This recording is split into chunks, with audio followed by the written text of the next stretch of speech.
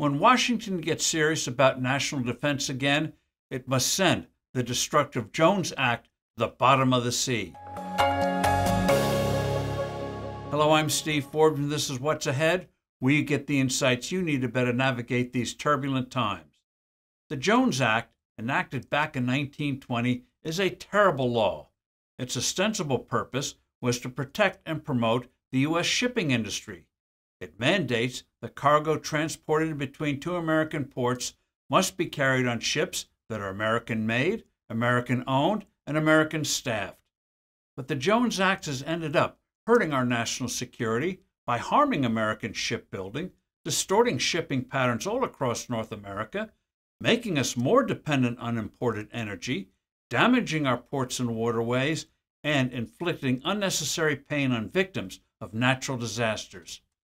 The act has eviscerated our maritime industry.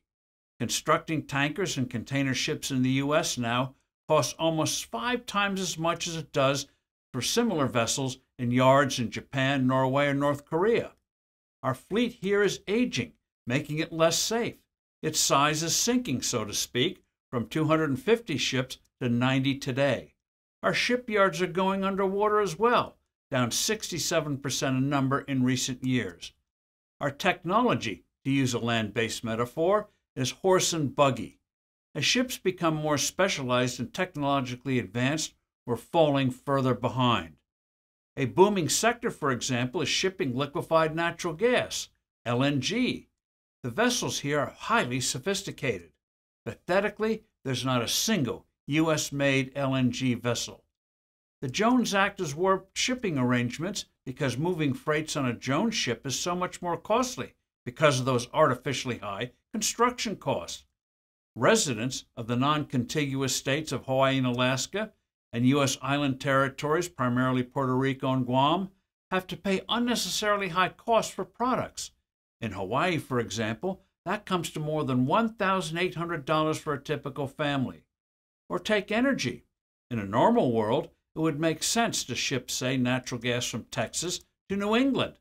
The Jones Act blocks that, so New England imports energy from foreign sources and Texas exports to foreign countries.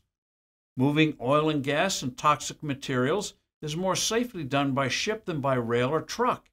Yet the Jones Act forces shippers to coastal destinations to use truck and rail on roads parallel to the sea, inviting horrific accidents, not to mention costing more. Thanks to this misbegotten piece of legislation, the U.S. suffers from a dearth of top-notch dredging vessels, thereby hurting ports and rivers by making dredging more expensive and time-consuming. Shockingly, the law also immorally inflicts unnecessary pain and perhaps even death from natural calamities. Almost a year ago, Puerto Rico was devastated by a hurricane, yet the beleaguered island couldn't get desperately needed fuel even though a supertanker was sitting offshore. Why? Because the ship was foreign and thereby forbidden to unload its fuel cargo that it picked up in Texas. After a public outcry, the Biden White House finally granted an emergency waiver. All this is why the Jones Act must go to Davy Jones' locker. I'm Steve Forbes. Thanks for listening. Do send in your comments and suggestions. I look forward to being with you soon again.